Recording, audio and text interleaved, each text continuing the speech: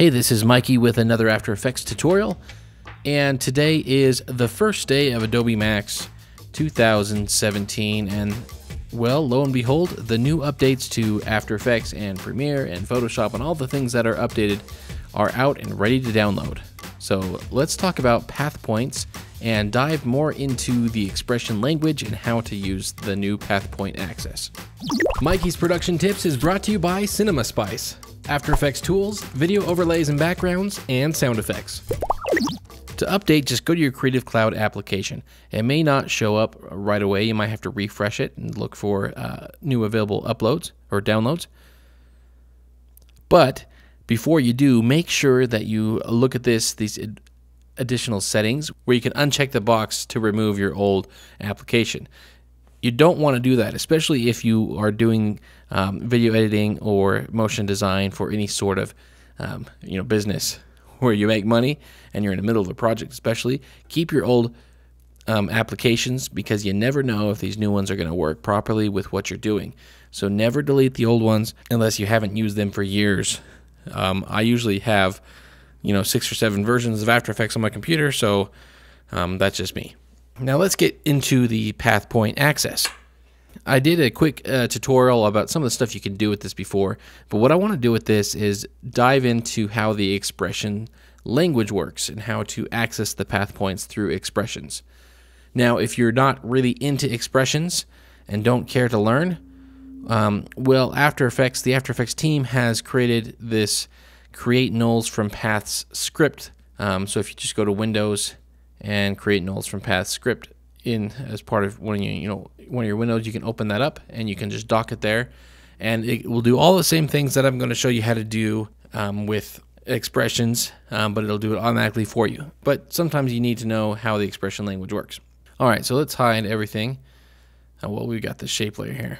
So here is one of our paths, and what we want to do first is have our nulls follow this point, so that if we want to attach things to this, joints or something like that, we can do that. So how we do that is, let's grab a new null object. So remember, this null object, we want this to follow these points so that it sticks to it. So we need to add the expression to the null object, not to the path. So we want to add that to the position. So I hit P on the keyboard, and then you hit Option or Alt and you click on the stopwatch, and it opens up your expression dialog box.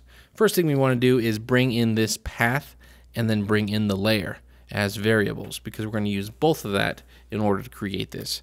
So give it a name. I'm going to call this one T path, just because, and then equals, then pick whip the path, end with a semicolon, and then T layer equals, and then grab that shape layer and end with a semicolon. Now what we need to do after this is use an expression called toComp. And the reason why we do that is because the XY data of this shape layer versus the actual comp versus the null is all going to be messed up, because everything's not zeroed out properly, and you really can't do that with a path anyways. It is where it is.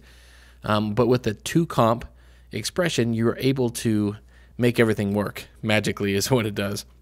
So how to do that is you need to declare the layer first. So T layer, then you type dot toComp with a capital C, and then inside the parentheses we are going to put our points. And how the points work is there's 1, 2, 3, 4 points in this, and with expressions, lots of the times numbers start at 0, so it's actually 0.0, 0.1, 0.2, 0.3. So now inside the parentheses, we're going to declare our path, T path, and then add to this the expression dot points, and then 2 parentheses open and closed, and in here is where you can add like a time. If you want to get the points at a certain time, you can do that, but if you leave it blank, it'll just take the points from whenever. And then in square brackets after that, we want to add, okay, which point do we want to attach it to? 0.1, 0.2, 0.3, 0.4. So let's do the first one, which is actually 0. So take a look at this. So we declare the layer .toComp, and then in parentheses we declare the path .points, open close parentheses, then square bracket with a 0 in the middle. And hopefully this will work. And it did. So what we see there is that attached right to that point. Now what we can do is let's grab, something else, a different shaped layer. We can stick that right there on the end and then parent it to that null. Now when we come into this shape layer and move that path around, that path point, that automatically sticks to the end. It just follows it. So that's pretty darn cool. So that is nulls following points. Next thing I want to do is trace path. And this is where you can trace along this path and then have your null follow that and then attach it that way. So this would be like if you wanted, like my example I did in my last video, an airplane following a path. So it's very similar to points or nulls follow points in that you want to do the expression on the null itself instead of on the path. So let's go back into this null. Well, let's just create a new null.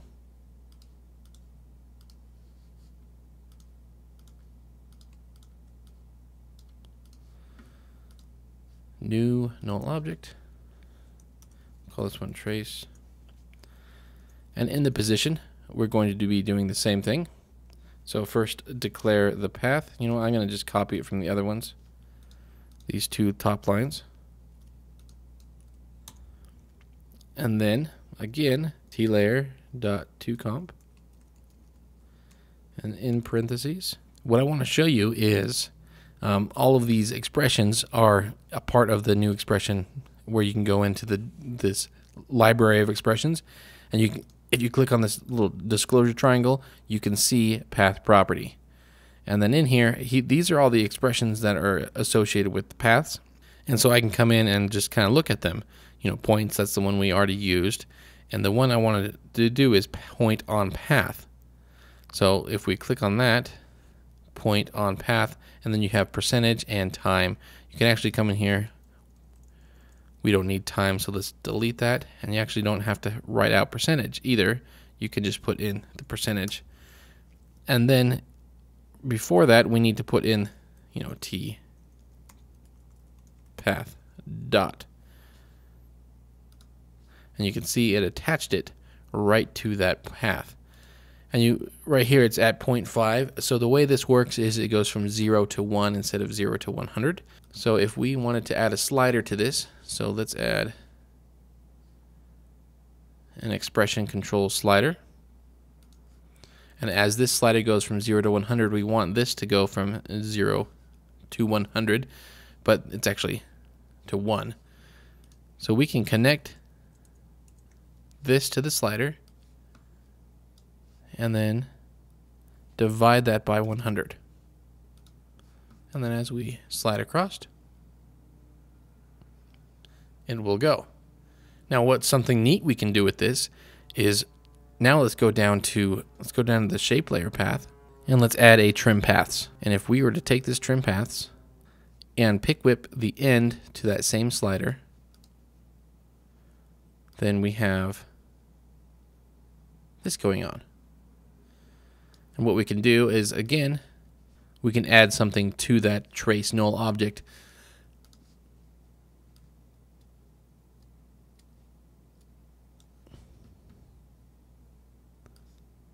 Just by parenting it. So, as we slide, you can have something right on. So that is the trace path. And again, if you get kind of lost, you can always go in, let me go to the position on this, and click on this disclosure arrow for all of the expressions, path properties, and then you can see what is there. So you can actually have, a time in there if you want to offset the time and not take it at the current time. Okay, the next one I want to do is creating a path that follows null objects. So instead of the null objects follow the points, I want to do just the opposite. So for this, I'm going to add a new path. It doesn't matter what it is. Let's make it a stroke, and let's have no fill. And then on this path, let's add an expression, and I'm going to go in here to the path properties, and you see this create paths, and it has everything all laid out. And what it does, it's going to create 4 points in a square. And so let's take a look at this. It says create paths, and in parentheses, points equal the first point, and this is all in square brackets. The first point is 0, 0, then 100, 0, 100, 100, 0, 100. And so that just creates that square. So let's add a null object just so we can see how to kind of affect this. So new null object. Now the thing about this null object is you can see its position is here, 656, 439, but that 0, 0 is right there. So we need to subtract some, the 960 by 540 because it's a 1080p. So let's bring up that position, and what I want to do here is in this first square bracket, I can just pick whip that position, and then let's minus 960, comma 540 square bracket. And then now when I move this around, it will follow it. And I could do that for each of these points. And if we want to add a point, what we do is just in this square bracket, we add a comma, and then let's add another point. So 450 by 50. And it's clear over there. Let's go negative 450. So you see I'm just adding another point in here. And now we have 5 points. So creating a path this way, it's a little bit tedious. There's lots of points you can stick in there. Having this script that goes in and automatically creates everything for you is really nice, but it's also nice to understand how all of this works. Now, if you wanted to put in tangents and out tangents, that's where if you have a curve and you've got the handles, you got to stick it in here, and basically it needs to have the exact number of points. So if you have 5 points like I do here, I need to have 5 in tangents and 5 out tangents. I can't have just one of them have tangents. They all need to have tangents. And then is closed is true. If we come in here and say false, it will just make the path not closed. So that is the path point access, some of the expression language. I know this is kind of a little bit of a boring one for a lot of people, but the people that are really into expressions, hopefully you appreciate having a little insight into how this works. And again, just go into the expression dictionary here and go down to the path property, and you can see all of the things you can do. Thank you so much for watching, and we'll see you next time.